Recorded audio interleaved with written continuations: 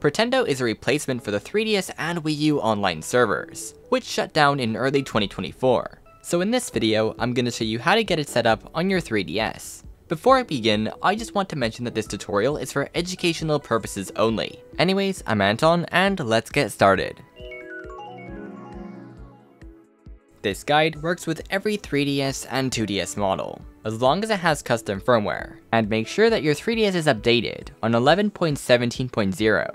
But if it has been updated past this, check the pinned comment or the description to see if this tutorial is still relevant, and you must be connected to the internet, and I recommend that you have the latest version of Luma 3DS. You can check for new updates and update it within the Universal Updater by typing in Luma 3DS, and select the boot.firm option. Also, alternate firmwares may have issues with Pretendo, so that's why I recommend you use the official one. You can also download it through the official GitHub, which you can find on my website down below. You'll need a device, as long as it has an SD card reader or an external adapter, and your SD card needs to have at least 20 megabytes of free space available. If you happen to have FTPD set up, feel free to use that as well. Now, power off your system, and remove the SD card and place it into your computer. Then, go into the website in the description and click on the Pretendo Nimbus button. Scroll down and click on the combined zip file. Once it's downloaded, extract the folder however you'd like. And then drag and drop the CIAs and Luma folders into your SD card. Press yes to merge and replace the files. Once it's been completed, go ahead and eject the SD card and place it back into your system. Now we're going to ensure that the Enable Game Patching and Enable Loading External Firms and Module settings are activated in the Luma 3DS's configuration menu. Hold Select and the Power button, then Enable Game Patching and Loading External Firms and Modules. Then press Start to save, and you'll boot into the home menu. Next, open FBI.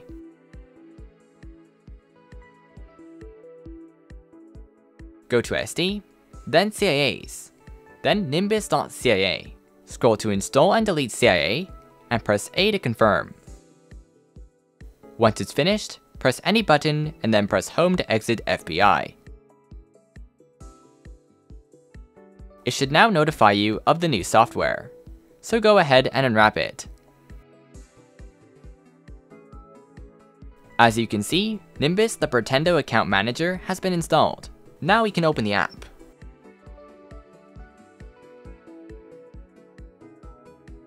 And here you'll see two large buttons, and tap the Pretendo button to change the server. It will take some time to switch. Now while we wait, if you're finding this video helpful so far, be sure to leave a like and hit that subscribe button, as it always helps out.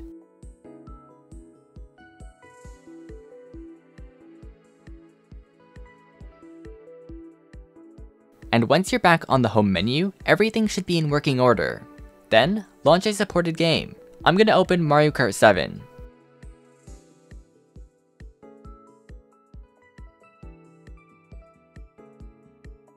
If everything was done successfully, you should now load into the online menu. Some features are still in development, so not everything will work 100%, but you can totally play online Mario Kart here, and it works surprisingly well.